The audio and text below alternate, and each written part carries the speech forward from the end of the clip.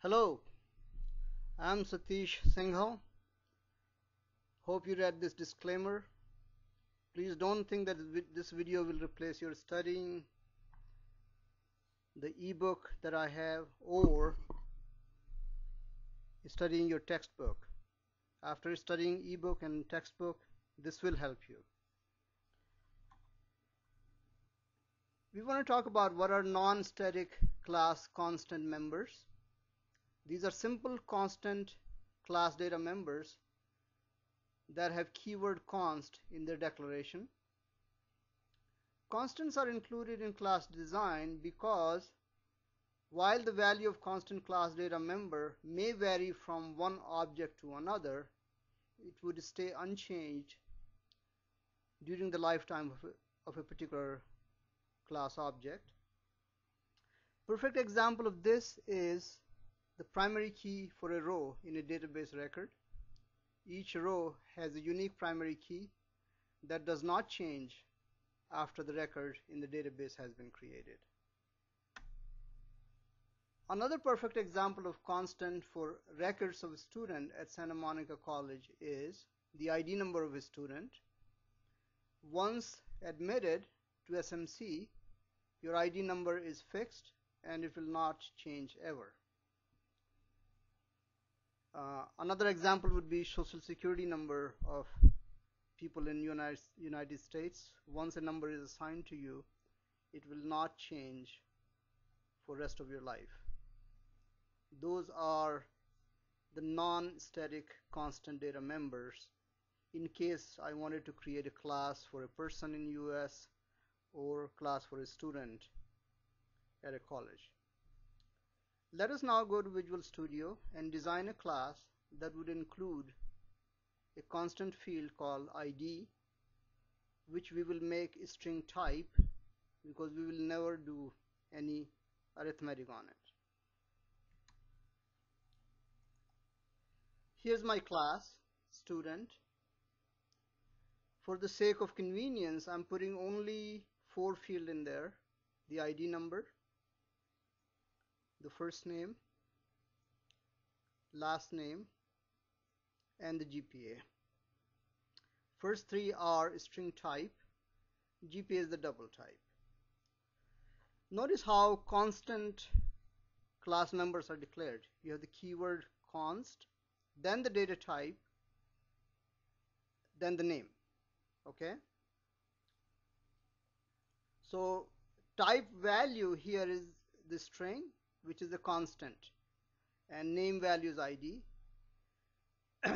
Now in C++ so far you are used to initializing constant like this. You could put, let's say if ID number is 1 2 3 4 5,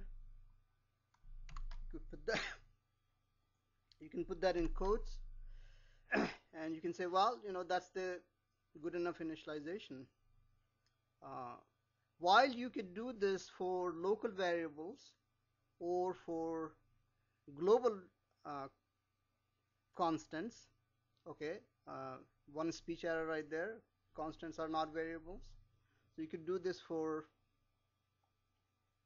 global constants or local constants. This is not allowed. I can show it to you. Let's compile this.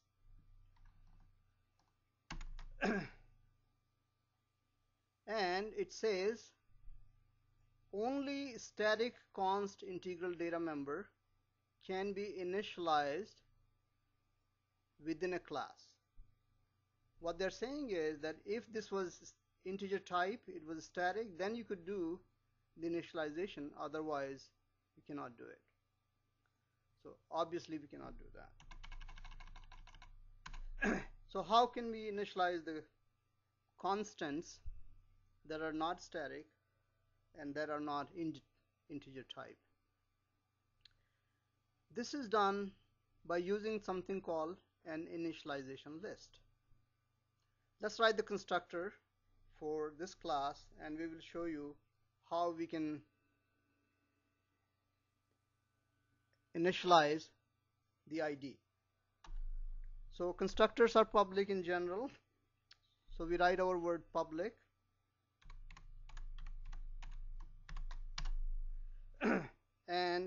going to write the constructor like this: public, sorry, I don't need the word public again, student. For my default constructor, this is how I can initialize the string ID.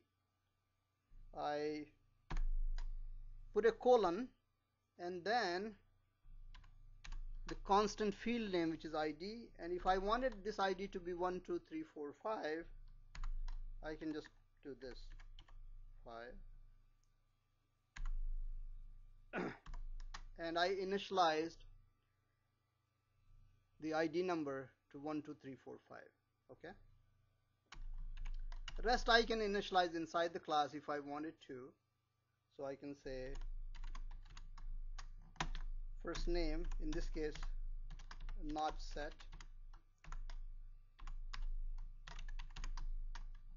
last name also not set, and GPA equal to, let's say, 0.0, and I got my constructor. Of course, you can ask me the question that how do I know that it got set to this value? In order to confirm that, we will need to write a print function. So let me quickly write the print function for you.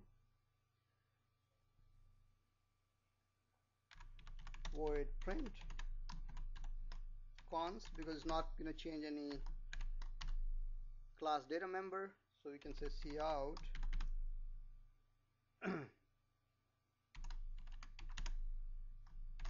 first name,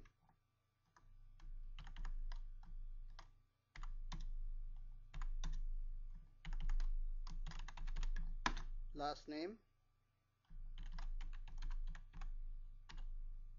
and cout ID,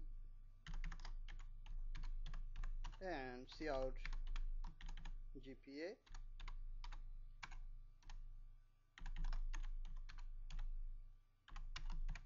In real print function we'll write more things, but this is good enough for the purpose here.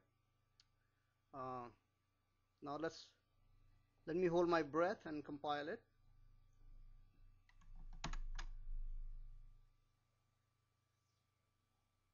And good, thank God, it succeeded. So everything is okay. So let me create a object of type student in my main function and then print it to see that ID got set to this value. So student S1, when we do this, the default constructor is called, which will be this one, and I just say S1 dot print,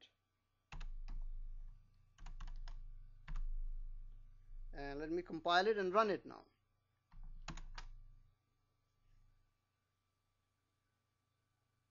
Compile fine, let's run it, and of course we see this thing here: first name not set, ID 1 2 3 4 5 that we set here, GPA 0, and of course, as you know, instead of 0.0 it's printing 0 because we didn't set the show point, but that's fine. So everything is fine. So basically class constants, like in this case ID is constant, are initialized using initialization list. This is my initialization list here. It just starts with a colon, the class member name,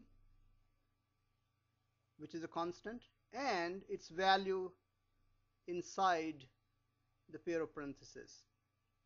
The rest of the non-constant members you can initialize the usual way.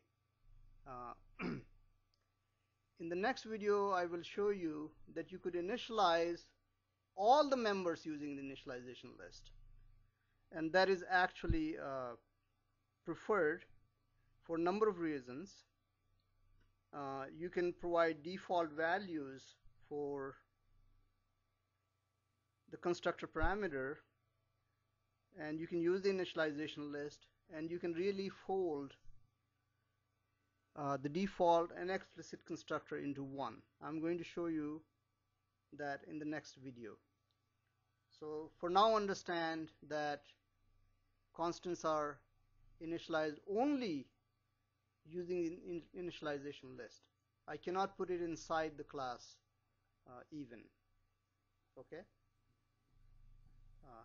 Thank you.